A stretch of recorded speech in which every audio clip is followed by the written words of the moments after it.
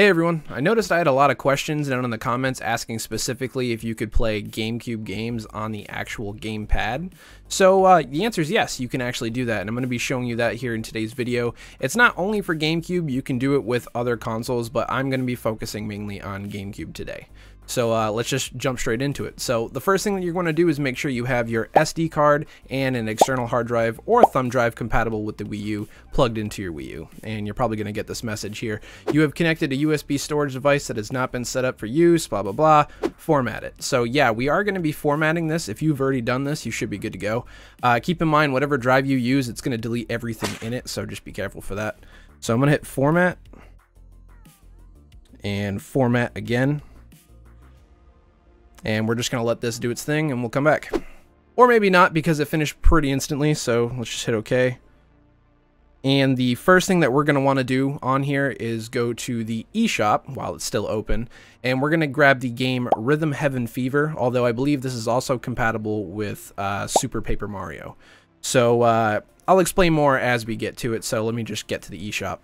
Okay, so you can see Rhythm Heaven Fever here. It's $20, but you can see I've already purchased it. What I'm going to do is just re-download it because I uninstalled it earlier so I can make the video. So I'm just going to hit download.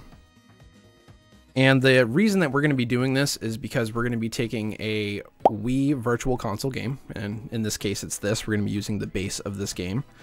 And putting it simply, we're just going to inject another game into this game. So we're going to do the old switcheroo, and this will let us play our GameCube games, or certain GameCube games. I can't say I've tested all, so I don't know if there's a compatibility list or anything available for it, but I guess it's just going to be a test-by-test basis, but I'll show you how to get it running. Now you can see we have Rhythm Heaven Fever installed right over here, but we want to do one thing first just to double check on something. So we're going to open up our system settings. And we're going to head over to the Copy, Move, Delete Data Management. Go to Copy, Move, Delete Data. And we want to check the USB storage device. It should install here automatically, but we just want to make sure it is in here because it's pretty important. So we can head back over to the main menu now. And now we're going to launch into our custom firmware. For me, that's Tiramisu, so I'm going to open up the Health and Safety Information icon.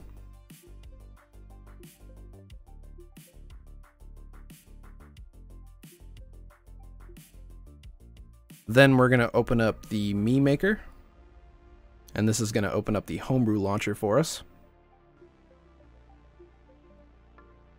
Now, before we continue, there is one thing that's going to need to be done, and you're going to have a NAND backup of your console. I've already done that in 2 different videos, so I'm not going to be doing it here today, but I will leave a link in the description below for those of you that want to follow along and do that. But having your NAND dumped is a very important step in this. So, assuming that's done, we're going to continue on and open up the Homebrew App Store. I'm just going to hit load.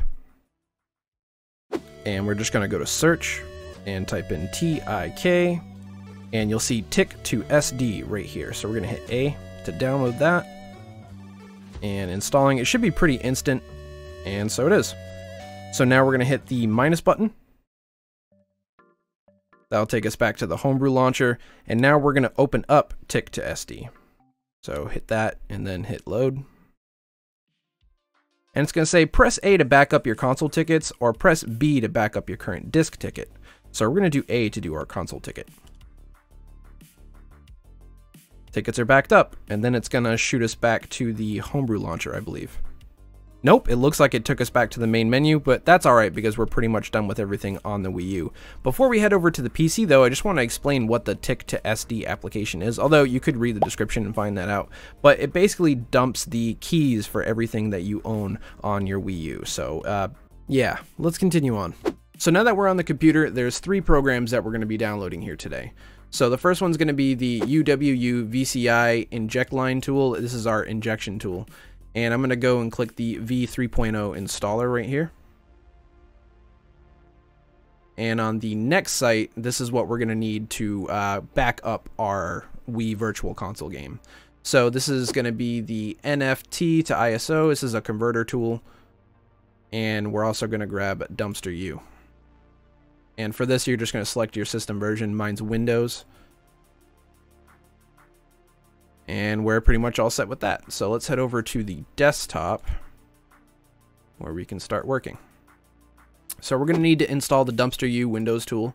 We're just going to open that up, hit run, install for all users, hit yes. And this is just going to download it right to your PC, and we're going to create a desktop shortcut, hit next. I know I'm kind of flying through it, but it's just a basic installation. And I'm hoping it doesn't take that long. Yeah, finished. And the next one is going to be the Uwu Vci Installer, so just open that up, hit run.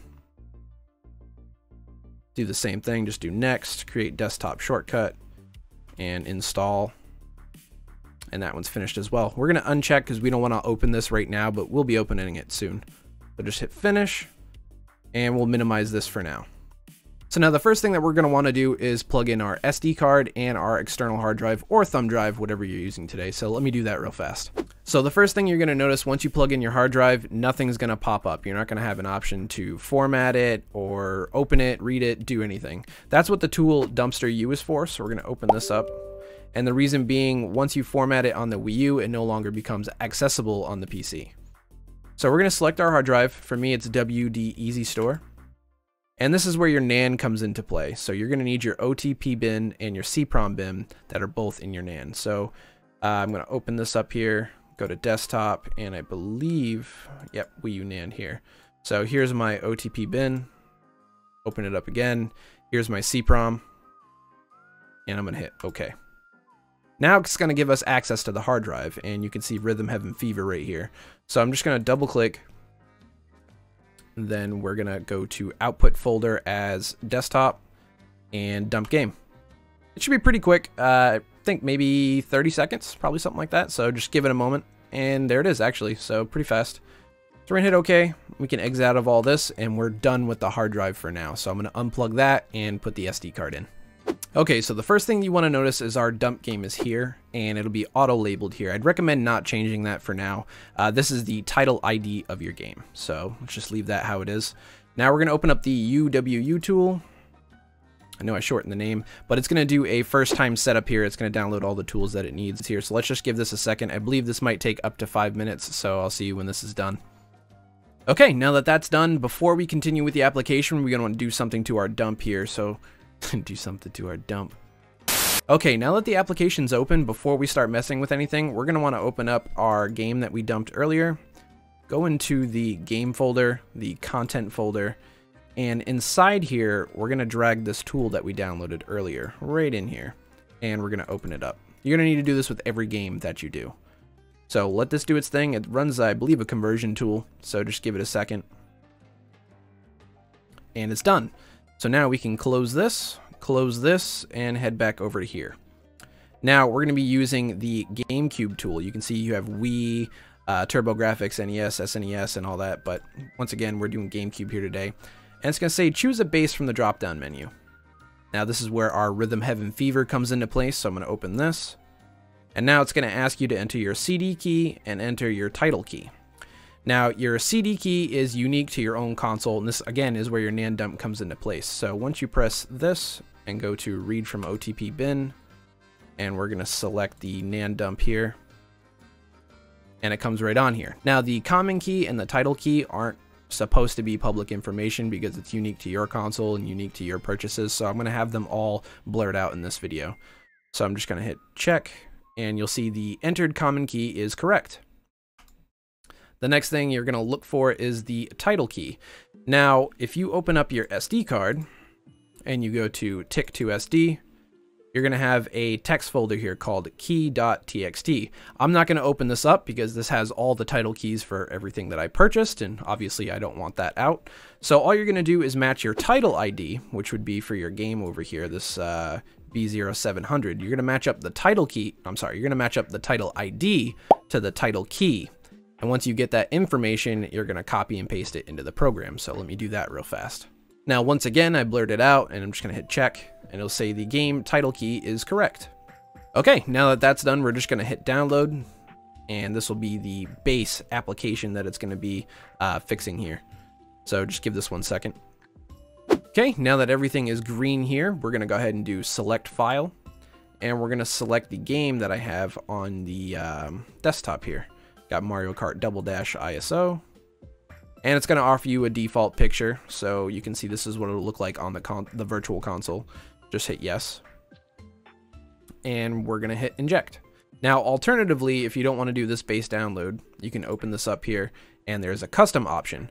Now, the base of the application is just the game. You can see code, content, and meta here. These three make up the base of the game. So just a little information on that. So now I'm going to hit inject. And this may take a second as well, maybe a minute or two, so I'll be back once this finishes. Injection finished. Please choose how you want to export the inject next. So I'm going to hit close. And we're going to do it as a WUP installable file over here. So just hit this, let it pack. Again, this may take about a minute, so just give this a second. No, it actually didn't take a minute at all. So it's going to give you information throughout this whole process, just like brick protection information, how to set up the SD card menu. Another thing that you can see here is you can add them by pressing the SD setup button to start the Nintendo config tool. So you're also going to be needing Nintendo on your console for this.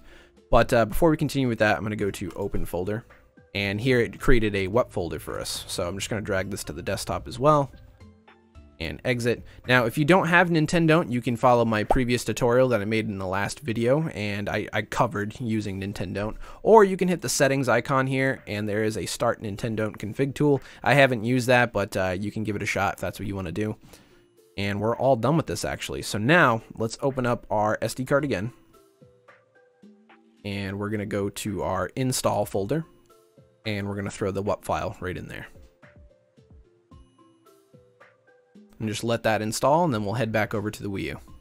Now that we're back on the Wii U, the first thing that we're going to do is launch into our custom firmware. For me, that's Tiramisu, so I'm just going to open the health and safety icon. And this is basically going to do a reboot, so let's just give this a second. Then we're going to open up the Mi Maker. This is what's going to open up the homebrew launcher for us.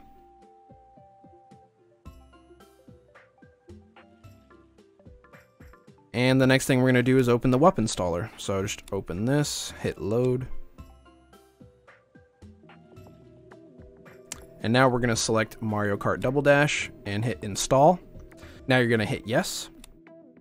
And we're going to select the USB, not the NAND.